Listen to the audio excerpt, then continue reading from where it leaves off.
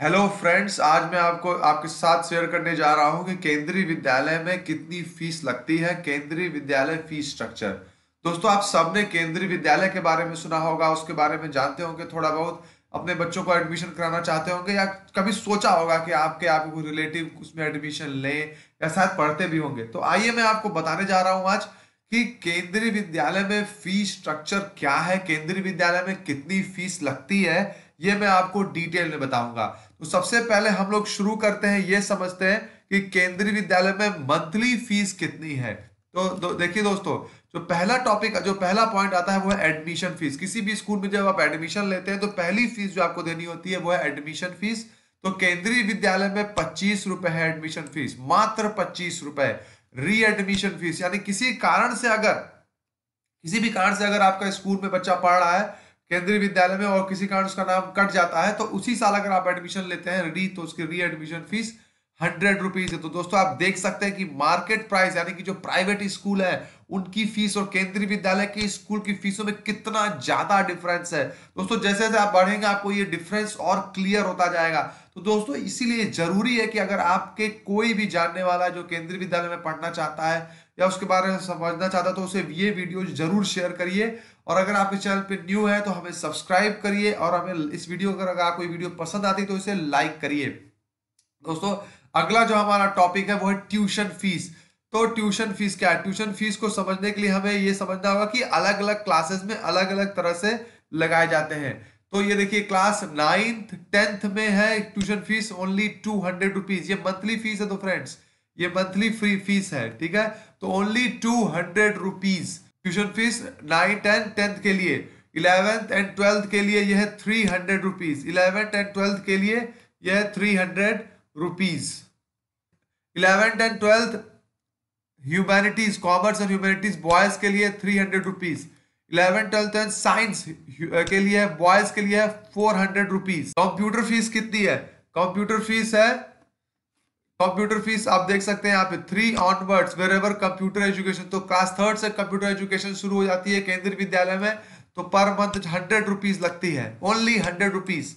Computer fees for elective subject, अगर आपने computer का सब्जेक्ट चूज किया है +2 स्टेजेस पे, तो ये आपके लिए 150 रुपीज पर मंथ लग रही है। विद्यालय निधि कितनी है? वीवीएन है आपकी, क्लास 1 से लेकर 12 तक लगती है और ये पर मंथ आपको 500 रुपीज देना पड़ता है। पर मंथ आपको 500 रुपीज है, वीवीएन जिसको बोलते हैं। तो आइए दोस्तों, ये हमारा इसके मंथली फीस स्ट्रक्चर क्लियर हो गया। लेकिन केंद्रीय विद्यालय में फीस डिपॉजिशन मंथली नहीं होता है, वो 3 मंथ का होता है। 3 मंथ्स का होता है। तो एक साथ फीस जमा होती है, यानी साल में 4 बार फीस जमा होती है।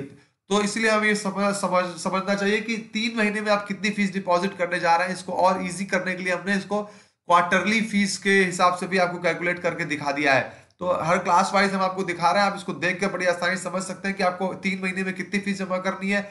जो भी अमाउंट हम आपको 3 महीने का बता रहे हैं, आप उसको 4 से मल्टीप्लाई कर दीजिएगा, गुणा कर दीजिएगा, तो आपको साल भर की फीस निकल आएगी। क्लास 1 एंड 2 की फीस कितनी है? वीवीएन केवल पड़ रहा है 1500 रुपए, क्योंकि 500 रुपए वीवन है, इसको 3 से मल्टीप्लाई किया तो 1500 आ गए। तो यानी कि एक टर्म, एक क्वार्टर की फीस हो गई 1500 रुपए। ये देखिए, प्राइवेट स्कूलों में जहां पे हजारों में वसूला जा रहा है, यहाँ केवल 1500 रुपए 3, यानी कि इसको 4 से मल्टीप्लाई कर दीजिए, तो यानी कि सिर्फ 6000 रुपीज साल भर का फीस है। एक गजब का ये है। और दोस्तों, बहुत ही क्वालिटी एजुकेशन यहाँ प्रोवाइड कराई जाती है, जो आप अपने बच्चों को इसमें डालिए, जरूर डालिए। और अगर नहीं डालना चाहिए, एक बार कोशिश जरूर करिए, क्योंकि इससे आपकी मंथली सेविंग, आपकी बचत, आपकी एजुकेशन, आपकी जो आर्थिक समस्याओं का बहुत बड़ा समाधान होगा। एक बार कोशिश जरूर करिएगा अपने बच्चों को केंद्रीय विद्यालय में पढ़ाने के लिए। तो जो अगली है क्लास 3rd से क्लास 5th तक, क्लास 1500 प्लस 300, यानी कि 3 महीने का लगता है 1800, ओनली 1800 रुपीज फॉर 3 मंथ्स। 4 से मल्टीप्लाई करिए और साल भर की फीस निकाल लीजिए। अगला क्लास 6 to 8, तो क्लास 6 to 8 से क्या है? 1500 प्लस 300 अगेन 100, ओनली 1800, केवल 1800 रुपए लग रहे हैं। Class 9 and class 10th, class 9 and class 10 का कितना लग रहा है फीस? क्लास 9 एंड 10 का है 600 प्लस 1500 प्लस 300, यानी कि 2400, केवल 2400 रुपए लगते हैं साल भर के। 11th and 12th 900 plus 1500 plus 450, ये कंप्यूटर फीस है, ये कंप्यूटर फीस जो आप देख रहे हैं 300 ये कंप्यूटर फीस है। क्लास 11 एंड 12 के 900 प्लस 1500 प्लस 450 2850 रुपीज केवल आ रहे हैं दोस्तों। ये प्राइवेट स्कूल के दाम है, उसमें जमीन आसमान का अंतर है। जहां आपको प्राइवेट स्कूल बिल्कुल लूट कर एकदम सफाया कर देंगे, वहीं आपको क्वालिटी एजुकेशन प्रोवाइड कर रहा है केंद्रीय विद्यालय बहुत ही कम प्राइसेस में। मैं प्रचार नहीं कर रहा हूं, मैं बस बता रहा हूं। क्लास 11 एंड 12 1200 प्लस 1500 प्लस 450 3150, और ये बिल्कुल रियल डेटा है और आज का डेटा है, करंट डेटा है। इसलिए एक बार जरूर ट्राई करिए अपने बच्चों को केंद्रीय विद्यालय में पढ़ाने के लिए। अगर आपके कोई रिलेटिव है, कोई भी जानने वाले हैं, तो उनको सजेस्ट करिए। क्लास 11 12 में कंप्यूटर साइंस की जो ब्रांच है उसकी है 1500 प्लस 450 1950। बिल्कुल आप किफायत, मतलब आप ऐसा रेट नहीं पाएंगे, वो क्वालिटी एजुकेशन है बहुत। आप जरूर अपने बच्चों के बाद ट्राई करिए। अगर कोई जानने वाले हैं, कोई भी आपके रिलेटिव में है, कोई भी जानने वाला जो अपने बच्चे, जिनका बच्चा इस एज में है जो कि एजुकेशन प्रोवाइड कर रहा है, तो उनको ये वीडियो एक बार जरूर शेयर करिए, ताकि वो इसके थ्रू केंद्रीय विद्यालय फीस स्ट्रक्चर को समझ सके, देख सके और जरूर वो इसमें इसका लाभ उठा सके। तो दोस्तों आपको वीडियो कैसा लगा लाइक करिएगा, कमेंट करके बताइएगा। मैं अगला वीडियो बनाने वाला हूं कि एडमिशन गाइडलाइंस, केंद्रीय विद्यालय में एडमिशन कैसे पाएं, उसकी जो गाइडलाइंस है, बहुत लोग कंफ्यूज रहते हैं।